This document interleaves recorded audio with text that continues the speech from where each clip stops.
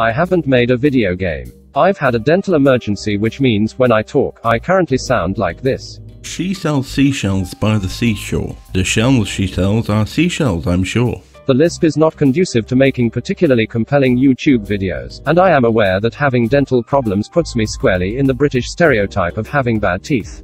Having said that, I won't let that stop me from getting a video out to all of you wonderful people. So what I thought I'd do is go through a few free text-to-speech options for anyone looking for a synthesized voice in their video game. Let's talk game design. When we discuss computer-generated voices, you might immediately think of GLaDOS from the Portal series. Oh, hi. So, how are you holding up? Because I'm a potato. But her voice isn't actually text-to-speech synthesizer. It's actress Ellen McLean, overlaid with some technical edits by an audio engineer. By contrast, I'm not voiced by actress Ellen McLean. Sorry to disappoint you. Ironic side note, in order to generate this specific paragraph, I had to complete a CAPTCHA that had a tick box stating, "I am not a robot." Having heard the voice, I'm not so sure. Other examples of synthesized voices include the villagers in Animal Crossing,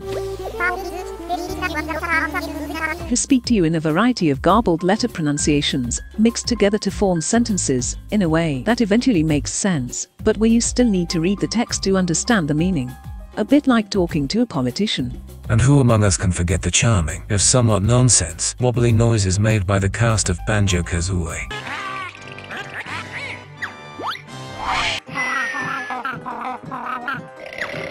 Gruntilda's puns, Banjo's dopey personality, and Kazooie seemingly just being annoyed that she has to be there at all, were all carried by a series of single pitch-shifted voice clips, played back to back in order to replicate a speech pattern and help sell the character's identity to us. But these aren't quite what we mean when we're talking about synthesized voices. The inspiration for this video came from a news article I read about how developers of a mod for The Witcher 3 had managed to create entirely new lines of dialogue from samples of the original voice acting, leading to the sensationalist idea that one day, maybe synthesizers such as this one could replace real, human voice actors altogether. Now, this video isn't using the same technology that was in that mod. I have neither the time nor the patience to feed 3 billion samples of my own voice into an AI to try and replicate the way that I talk. But I thought it was at least an interesting concept to start with, and that I could go from the most basic implementation of that idea and at least construct a coherent YouTube video with the aid of synthesized speech. Which is what I'm doing now.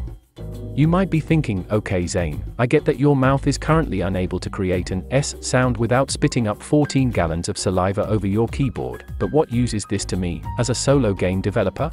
Well, obviously, I don't think any of these examples are a particularly good choice for replacing real human voice acting at the moment. However, if you're making a game with a robot or AI character, or even an entire robotic cast, you might well be able to produce a believable back and forth of dialogue with this sort of implementation. Or you could be participating in a game jam and think that your entry might benefit from some quick and dirty voice narration while keeping within the rules and scope of the event. Or maybe you're a game developer who would like to start a successful devlog series, like mine, which you should go and watch, because you want to get into the lucrative YouTube market and make enough money to do what I am doing, which is editing this video on the deck of my luxury yacht in the Caribbean while people feed me grapes and fan me with giant palm leaves. If one of these examples sounds like the kind of voice you would like to have narrating your content in an engaging way, maybe you can join me out here and together we can go and build an evil base in a volcano and take over the world, which is, as we all know, the end goal of YouTube.